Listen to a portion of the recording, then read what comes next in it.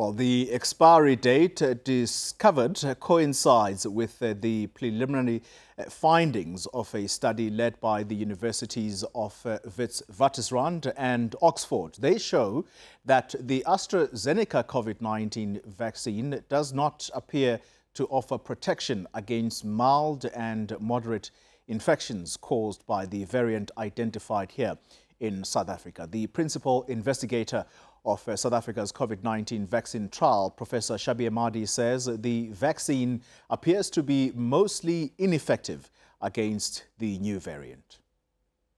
What I also need to emphasize is that it's not all doom and gloom. Again, these are results that were reported about a week ago, and this is a Novavax study, Novavax vaccine, which is a different vaccine using a different sort of a formulation and technology. And these were results specifically from South Africa, where in a similar sort of demographic as what was enrolled in the AstraZeneca vaccine trial, relatively young individuals with a median age of about 35, 36. What we observed in the Novavax study was a 60% reduction against mild and moderate COVID-19 due to the B.1.351 variant. When including people with HIV in that analysis, that efficacy estimate drops to about 50% reduction, but there isn't much to be made between a 50 and 60% because of the uncertainty bounds of the estimates that surround that particular number. So yes, unfortunately, the AstraZeneca vaccine does not work against mild to moderate illness, but we do have vaccines that work against mild and moderate illness, including the variant that's circulating in South Africa. And for all the COVID vaccines that have currently been authorized, it shows a very similar sort of a trend, that vaccines that work against mild and moderate illness generally will have higher efficacy or a greater level of protection against more severe disease. Professor Madhi also says the AstraZeneca vaccine could still have a role to play in the country as it has shown some positive results. South Africa has now already received 1 million doses of the AstraZeneca vaccine, and might this vaccine still have some role to play, if not to protect against mild to moderate infection. And I think the data are fairly compelling that it will not protect against mild infection especially, but might there be reason to be optimistic that these vaccines might still be of some use in at least protecting against severe COVID-19. And again, these are data that were shared with the public in the past week, where we know that a single dose of the Johnson & Johnson vaccine, where South Africa was one of few participating countries in that particular trial, but specifically to the efficacy or the effectiveness of that vaccine that was observed in South Africa, what was noted was a 57% reduction in moderate to severe disease and an 89% reduction in terms of the risk of severe disease and death in South Africa. And the majority of these cases that would have occurred in South Africa, again, would have been due to the B.1.351 variant. Well, joining us now is Professor Shabir Madhi, Director of the Vaccines Research Unit at Wits University and Chief Investigator in the South African trials. And Prof, thank you very much for giving us your time. Firstly, congratulations are in order for being appointed the Dean of the Health Faculty at Wits University. But perhaps let's start, Prof, with that very last point you made in that soundbite. So these vaccines that are in South Africa right now, they do not seem to protect against mild and moderate symptoms, but they do seem to be effective against severe symptoms. Explain that difference to us. So good morning to you. And I think what we need to appreciate is that what's required of a vaccine to be able to protect against an upper airway infection might be very different compared to what is required to protect against severe disease, which essentially is infection of the lung itself when it comes to SARS-CoV-2. Now, at this stage, we don't have compelling evidence that a vaccine will protect against severe disease. As you mentioned, we know that it doesn't protect against mild and moderate infection due to the variant that's currently circulating in South Africa, which is becoming globally dispersed. But the reason for this extrapolation is that the AstraZeneca vaccine is very similar in terms of the technology that's been used to design the vaccine compared to the Johnson & Johnson vaccine. In addition to which, the Johnson & Johnson vaccine and the AstraZeneca vaccine have got very comparable immune responses that are induced. Yeah. What we've seen with the Johnson & Johnson vaccine, when it was evaluated in a different age group demographic and individuals at high risk of developing severe disease, they were able to show 89% reduction against severe disease due to the variant that's currently circulating in South Africa. So we believe that all things being equal, the AstraZeneca vaccine will very likely perform as well or similarly to the Johnson & Johnson vaccine when it comes to protecting against severe disease. Yeah. But it would require recalibration in terms of what we expect of COVID-19 vaccines and who it is that we focus on getting immunized as soon as possible. You talk about recalibration, and that's the point I want to pick up on, because Oxford University and AstraZeneca say that they've started adapting the vaccine against this variant that is found in their country, and this is all in an effort to advance it rapidly through the clinical development so that it is ready for delivery in autumn. But South Africans, certainly I would want to know this, Prof. What do we do with the 1 million batch that is in our storage facilities right now? So I think the start to that answer is that these vaccines have been shown to be safe. And I think that's the premise from which we need to proceed. That these vaccines are close on to 20, after being evaluated in close on to 18,000 individuals has been proven to be safe. So the next step now is to determine who might still develop some benefit from being vaccinated. And the group that stands to derive immediate benefit from being vaccinated without being put at risk are people that are at high risk of developing severe disease. So this is not a vaccine that should be rolled out to healthcare workers that are not at risk of developing severe disease, that might be infected, but usually infections are moderate illness, because this vaccine is not going to protect healthcare workers against a variant that's currently circulating in South Africa. Sure. But the vaccine certainly has potential developing severe disease.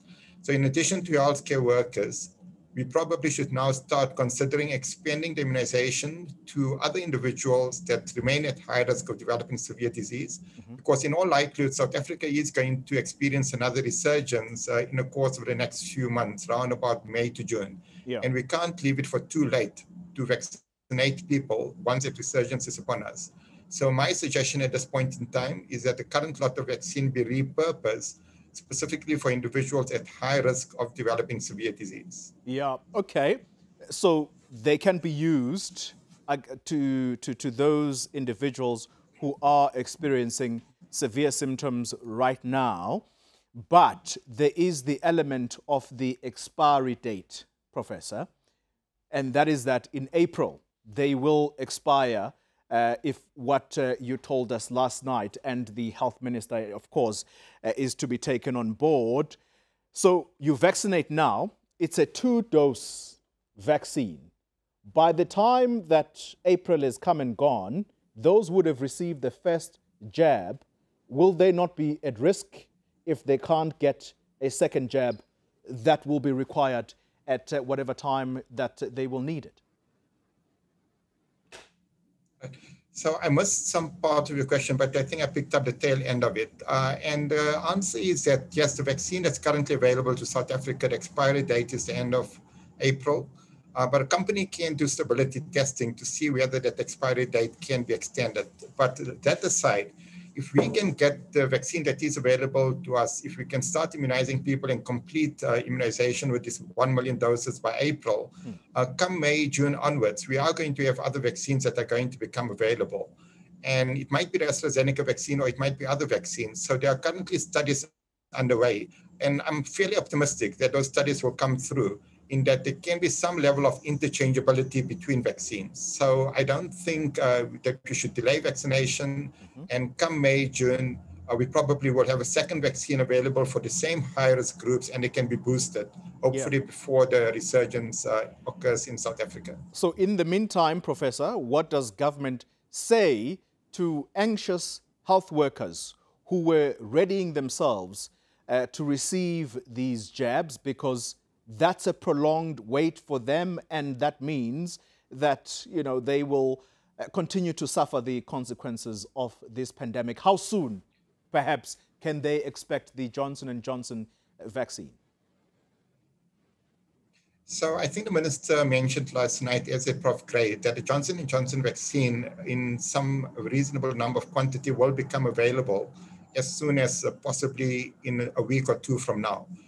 Fortunately, what's happened with the epidemic in South Africa is that we're very much on a downward trajectory in terms of the current resurgence, which means that even healthcare workers are now becoming less susceptible to being infected.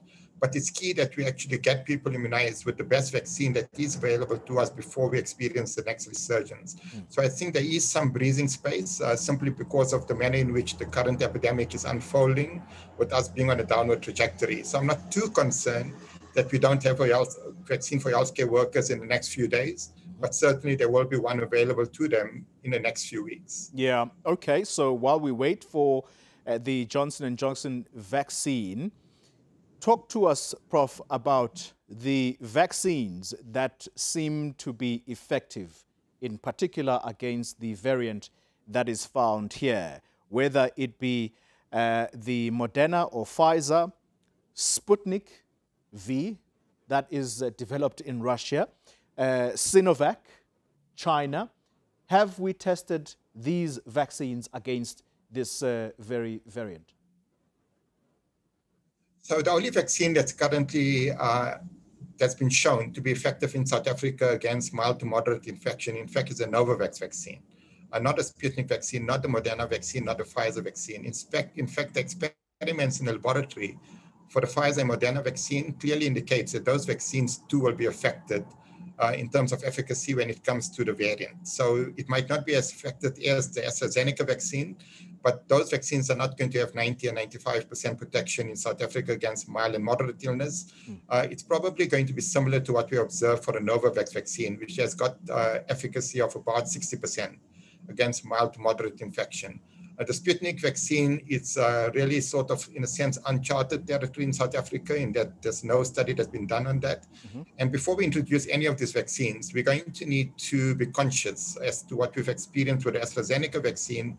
And we need to start phasing in it in such a way that we can get an early readout, be it from testing in the laboratory, coupled with clinical testing, to see whether these vaccines are holding up when it comes to protecting against COVID-19, both for a full spectrum of disease. Because if these vaccines don't work against mild illness, then we need to be looking at how to protect against severe disease. Yeah, Prof, I realize that there is a phone call coming in. I'm sure you're a very busy man, but can I just ask you for a quick short break that I'm going to take now while you attend to that phone call, and I want to ask you the issue around whether or not we as South Africans should take collective responsibility for pressuring government to urgently acquire these vaccines. Are you available? So unfortunately, I've got another interview which is coming in right now. So unfortunately, I'm going to need to pass on that one. All right. Well, let me get it through to you now then. Otherwise, I'm going to be fired here. Should we take blame, Prof, for pressuring government to acquire a vaccine, or were we justified in our outrage against the delays? Well, I think we were fully justified in our outrage in terms of government not acting to procure vaccine early enough. The fact that this has happened, no one could have second-guessed it. And if we wait to basically make a decision when a vaccine eventually is shown to be efficacious against a variant, be rest assured we'll be waiting in perpetually. Because by the time that vaccine is shown to be effective against a variant, there'll be another long waiting queue. Unfortunately, what the situation demands of us is risk-taking. We need to understand that we are going to be thrown curveballs like what we've experienced this time around. But we need to be brave enough to take on this risk so that when that vaccine does become available, we can have access to that vaccine as early as possible. Government was not incorrect. The scientific community was not incorrect. The public was not incorrect in terms of insisting that we get government to act to procure vaccines as quickly as possible, because we were falling behind. Yeah. If we're wanting to wait for that first vaccine that is shown to be effective against a variant to become available before we engage in bilaterals, then we will end up getting a vaccine probably in 2023.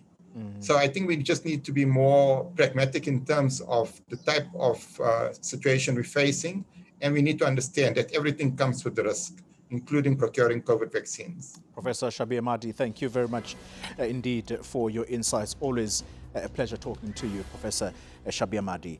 He is the chief investigator of the trials that were conducted here in South Africa.